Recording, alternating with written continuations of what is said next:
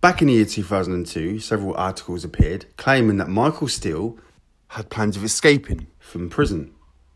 The headline read Escape from the Evening Echo from the 28th of February 2002. One of the men jailed to the Rettendon Range Rover murders has been transferred to another prison after a plan of an airfield was found in his cell.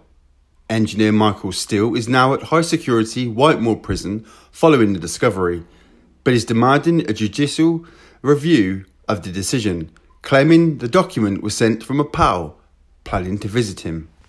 The incident related to a letter sent to Steele in 1998 whilst he was serving a life sentence at Full Sutton Prison near York. Steele, 57, and father of two, Jack Williams, were jailed for the gangland murders at the Old Bailey in January 1998 following a 4-month trial. The pair were jailed for a minimum of 15 years for the murder of Tate, 38-year-old Tucker, and Rolfe, 26, from Chatham Hundred, but sentences were later extended to 25 years. Michael Steele's wife, Jackie, said the document was sent to Mickey by a friend who was planning to visit him in prison and was going to fly up there with me. The airfield is close to Full Sutton Prison and has a registered runway. The letter was sent in 1998 and was vetted by prison officers and passed to my husband.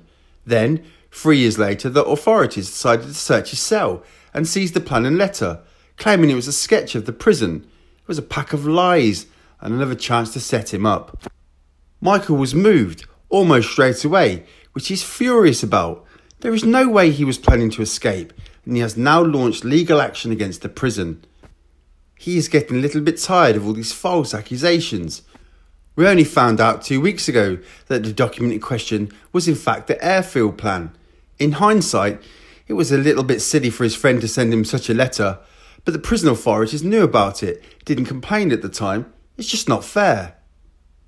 The transfer means both men are now at the same prison, with Steele holed up in the extra high security wing and Williams in the enhanced high security wing.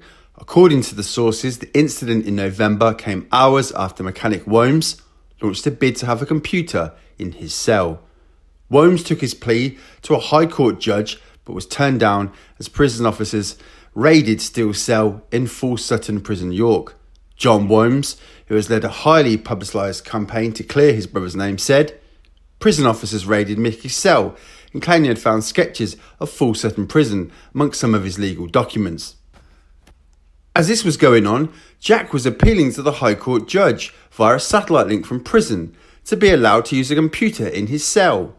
The request was turned down, and it seems very strange that at the same time these papers were found.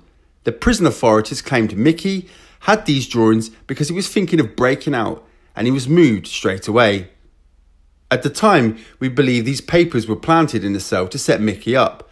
There is no way he was thinking of doing such a crazy thing. Ironically, both Jack and Mickey are at Whitemoor now, although they don't see each other. A prison service spokesman said, "We cannot comment on individual cases. Generally, the regime works in such a way that the possibility of escape is remote, and everything is done to prevent this happening. Whenever there is a case of a possible escape, an investigation is always held." Now, when it came to the trial of Michael Steele, he admitted he was no stranger to the criminal courts. His defence lawyer, Graham Parkins QC, asked, "Is it true you content for the jury to know about your past?" He replied, "I would like the jury to know everything there is to know about me." Mr. Parkins then read out his long list of previous convictions. In March of 1964, Mick was sent to prison for 12 months for stealing property and driving whilst disqualified. And then in 1966, he was sent to prison for 6 months for stealing property and an assault causing actual bodily harm. In June of the same year, a 12-month conditional discharge for stealing a vehicle. 2 years later, in 1968, he was fined £15 for possession of an inoffensive weapon. It was a motorcycle chain. Then in February 1969, Mick got an 18-month jail term, suspended for 3 years for trying to cheat customs of oil duty. In March 1972, he was suspended to 5 years in prison for a theft from a motor vehicle. In February 1980, Mick was suspended for a sentence of 6 months for theft, and then in September of the same year, he was sent to jail for 12 months for stealing tyres and wheels and being in breach of a suspended sentence. And then in 1986, he got a 1-year conditional discharge from criminal damage. And then in June of 1990, Mick was sentenced to 9 years in prison for importing 300 kilos of cannabis in a light aircraft.